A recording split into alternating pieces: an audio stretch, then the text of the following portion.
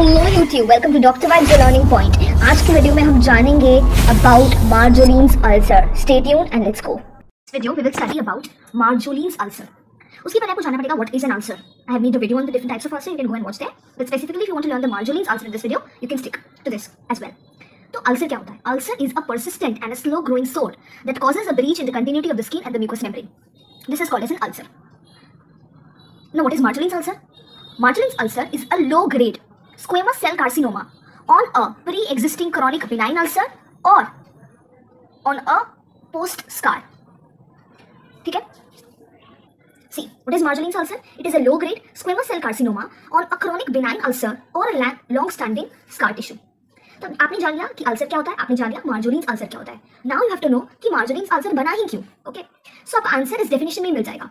So there is a chronic benign ulcer, उसके ऊपर में मार्जोलिन्स अल्सर बन गया है, या फिर there is a scar tissue और उसके ऊपर में मार्जोलिन्स अल्सर बन गया है। तो क्रॉनिक बिनाइन अल्सर कब कब हो सकता है? When there is a long standing Venus ulcer, right. Scar tissue कब हो सकता है? पोस्ट बर्न के बाद स्कार टिश्यू हो सकता है, पोस्ट रेडिएशन स्कार टिश्यू हो सकता है, right. So here is the next question. What are the causes of the development of Marjolin's ulcer? Post-burn, post-radiation, long-standing venous ulcer, and you can remember one more, that is chronic ulcer due to trauma. ठीक है? आपको जानना है कि Marjolin's ulcer का features क्या क्या है? Okay? So as the definition says that it is formed on the scar tissue, right? हमें पता है कि scar में ना तो nerve supply होता है, ना तो blood supply होता है, और ना ही lymphatic drainage होता है. So अगर nerve supply नहीं है, that means there will be no pain in the ulcer. अगर blood supply नहीं है, that means the growth of the ulcer will be very slow. और lymphatic drainage नहीं है, मतलब regional lymph nodes involved नहीं होगा. So what are the peculiarities of the Marjolin's ulcer? It is slow growing because the scar is relatively avascular. It is painless because there is no nerves in the scar tissue, and the secondary deposits are usually not found in the regional lymph nodes because there is no lymphatic vessels at the scar tissue. But if the ulcer invades the normal tissue, then there can be the enlargement of the lymph nodes of that normal tissue. लेकिन वो regional lymph nodes नहीं होगा, वो lymph node enlargement होगा of that particular tissue which the ulcer is invaded. Clear? Okay. Now you have आपने जान लिया कि अल्सर क्या होता है, कैसे फॉर्मेशन होता है, इसका फीचर्स भी जान लिया। तो पेशेंट को क्या प्रॉब्लम होगा? What will the patient come to you and से?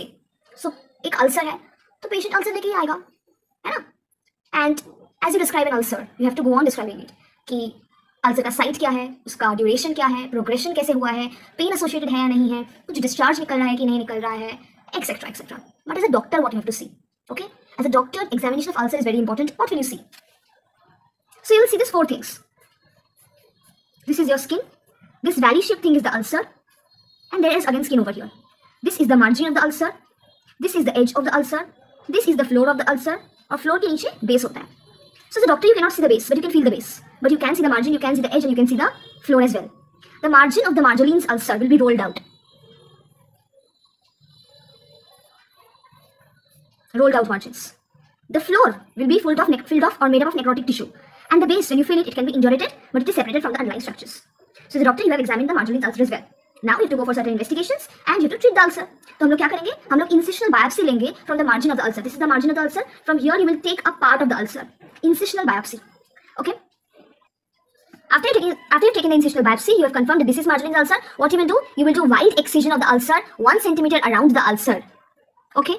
And you will bridge the entire thing by split thickness skin grafting. So I do the wide excision. Words are very important. I do the wide excision of the ulcer with at least 1 centimeter margin all around, and the resulting defect can be bridged by split thickness skin grafting. This is the treatment of the Marjolin's ulcer. And if it comes as your short case, what will you say? You have to say that this is a case of Marjolin's ulcer at XYZ site, no involvement of the regional lymph nodes, on either a post-burn, either a scar tissue or a chronic benign ulcer. ये 3 point होना चाहिए. This is a case of Marjolin's ulcer. Site क्या है? Scar tissue पे हुआ है या फिर क्रॉनिक बिनाइन अल्सर पे हुआ है, and no regional lymph nodes involved. This is all about Marjolin's ulcer. If you find the video useful, please make sure to subscribe, share it with your friends and family so that they can take benefit from it also. Thank you.